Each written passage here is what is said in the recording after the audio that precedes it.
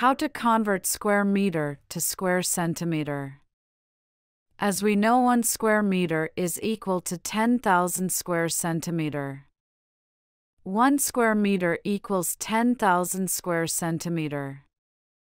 To convert square meter to square centimeter, multiply your square meter figure by 10,000. Example, convert 25 square meter to square centimeter. 25 square meter equals 25 times 10,000 square centimeter equals 250,000 square centimeter. To convert square centimeter to square meter, divide your square centimeter figure by 10,000.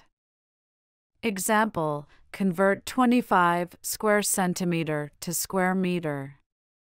25 square centimeter equals 25 divided by 10,000 square meter equals 0.0025 square meter.